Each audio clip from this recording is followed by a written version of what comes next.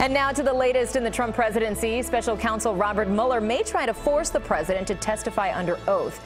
This according to President Trump's former attorney, John Dowd. Last night, Dowd told the Associated Press that Mueller's team raised the idea of a subpoena during a meeting in early March. The New York Times published a list of 40 questions that Mueller's investigators want to ask President Trump. In a tweet, the president called the leak, quote, disgraceful, but Press Secretary Sarah Sanders later refused to comment. I'm not going to get into the back and forth on matters involving the special counsel.